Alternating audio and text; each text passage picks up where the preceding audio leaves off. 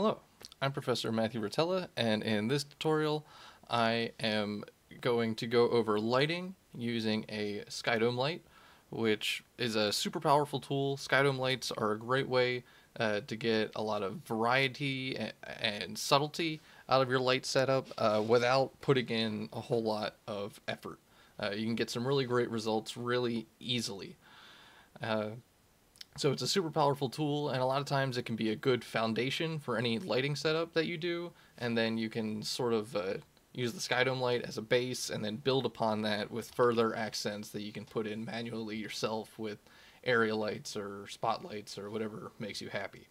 But to create one, I'm going to go to my Arnold tab because for the purposes of this tutorial I'll just be using Arnold, and I can go to Lights and then Skydome light, and it'll drop in this big dome into your scene. Which, if you want to change the size of it, you can by going to Viewport, and then the sky radius is here, but I'm just going to leave it as is. As for the rest of my setup, it's pretty straightforward. I have some table geometry. I just have a tabletop, and then I have this T-can that I modeled in previous tutorials, and I have my textures set up for both. And alright, so now we can get to lighting it with the Skydome light. So by default it's just going to be all white. It's going to be an all white dome, and I have all my renders done ahead of time. But what it's going to look like is, well, is this. It's just going to be, or not that, what it's going to look like is this. It's just going to be an all white dome, which you can see, just, yeah, like I said, all white back here, which this is not a very good result at all. Like, the lighting is super flat, there's no contrast, you're not really getting all that much out of your reflections and that sort of thing. So really, in order to make the most of this tool, in order to use it for what it's for, you have to put an image on it. Now, what you want to look for in an image to put on a Skydome light is you want to look for a high dynamic range format. So either an HDR image or an EXR image or something of similar caliber.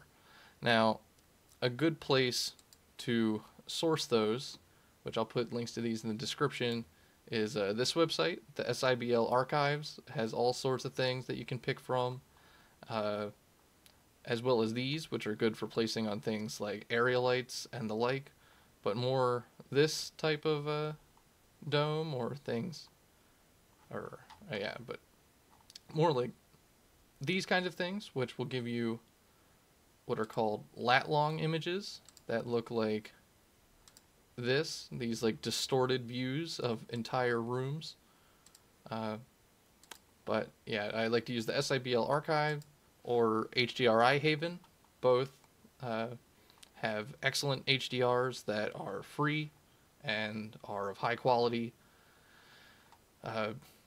All of them I think are in at least 2K and have options for higher if you need. But basically the reason why you want an HDR image, whether that be again a .HDR or an EXR or the like, is because these contain the most image information that you can use to get that you can use for your light setups. And what I mean by that is they have extended ranges.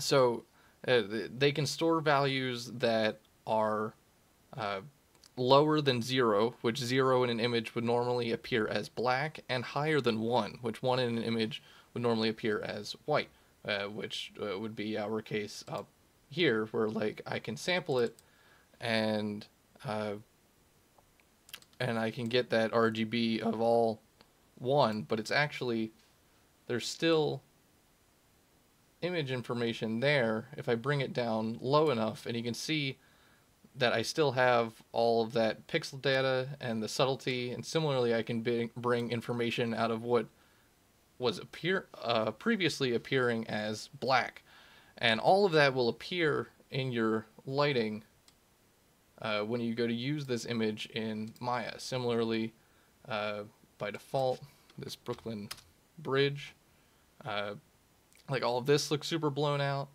but I'm able to adjust the exposure and bring more of that detail back. Now, of course, if I take the exposure down, that'll make my light darker in Maya. But you can just drop this in as is, and everything will be fine. And Maya is able to sort of interpolate this, like all of that subtlety on its own. You don't need to do it for it. But I'll show you how to adjust your exposure in Maya also. But basically, once you put this image onto your Skydome light, which the process of doing so is pretty straightforward. Here in my color, I'll just go to click on this checker box to bring up this, then I'll select File, and then I will select the file that I want. In this case, I'll use this Art Studio HDR, which I think I got from HDRI Haven, and hit Open. And now, when I render this, what previously looked like this with just the white dome now looks like this. And you can see that the Art Studio image in the background here, and you can see all these subtleties that we're getting in the reflections and things like that. And then similarly here, I use this apartment HDR, this guy right here, and you can see all of that detail getting reflected in my lighting and in my materials. Here, it's that photo studio that I had here that has like the cyclorama and the 3-point lighting setup, and so on and so forth. The Brooklyn Bridge image, and then here is just a shady spot in the park here in Bryant Park here.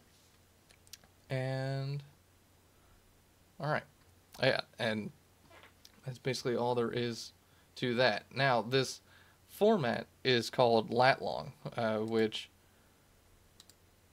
is gone over in the Skydome Light settings, which I highly recommend looking through the documentation, which I'll give a link to the documentation in the description. But you can see this lat-long format, which all of this is usually captured from a chrome ball, and then sort of unwrapped from the chrome ball into this lat-long format, which when mapped to your sphere in Maya sort of undistorts itself, which is the whole point of taking an image using this technique. And but you can also just use a mirror ball image straight up if you crop it to do so. And you can change that right here under the format drop down in your Skydome light. But another thing to be aware of is this resolution here on your Skydome light. You want to have this resolution match that of the HDR that you're using, which if I come in here into Photoshop, I can see my readout right down here says it's 2K 2048. So that's the resolution that I'm going to want to type in to my Skydome light, 2048. When I go to use it, you can adjust exposure here, and you can also go here and go into your color balance and adjust the exposure on your image, which you can sort of see that same sort of effect that I was demonstrating in Photoshop happening here in Maya as well, where things look blown out, but I can get that detail back. Not that the detail was gone before, but you can adjust it to show through in different ways, and that will dynamically change how your light looks in Maya based off of your HDR. And then lastly,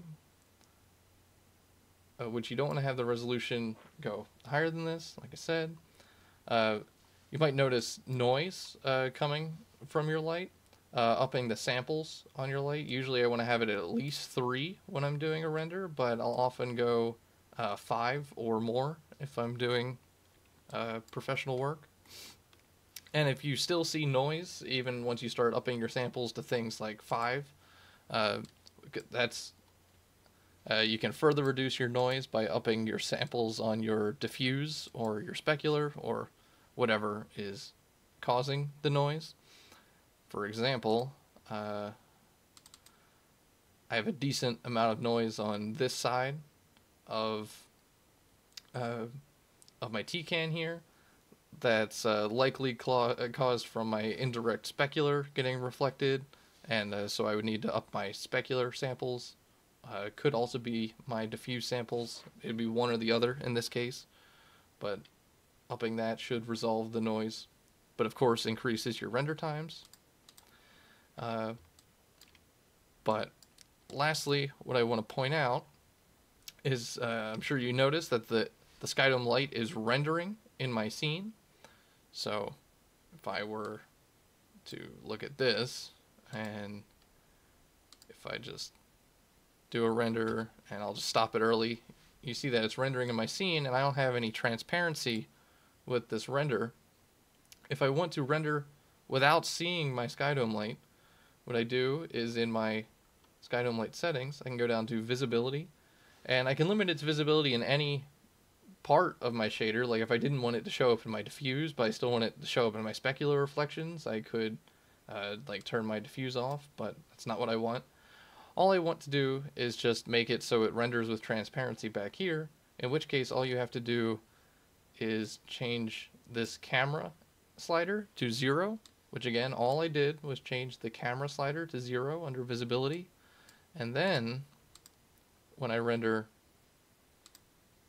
it'll render with full visibility back there,